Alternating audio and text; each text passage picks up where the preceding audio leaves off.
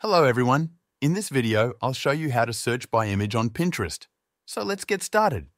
To start, open Pinterest and click on any pin from your homepage or another area of Pinterest. Let me pick a random pin here. When you click on a pin, it opens its page, where you can read more details, view links, and more. Now, if you look in the bottom right corner, you'll see a search icon.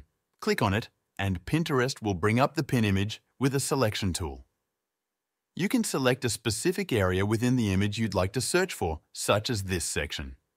Pinterest will load up a set of related images based on the area you selected, giving you more pins and ideas that match your chosen part of the image.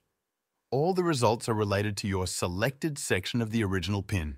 And that's it. That's how you search by image on Pinterest. If this video helped you out, feel free to buy me a coffee using the link in the description. This will support the channel so I can keep making more videos like this.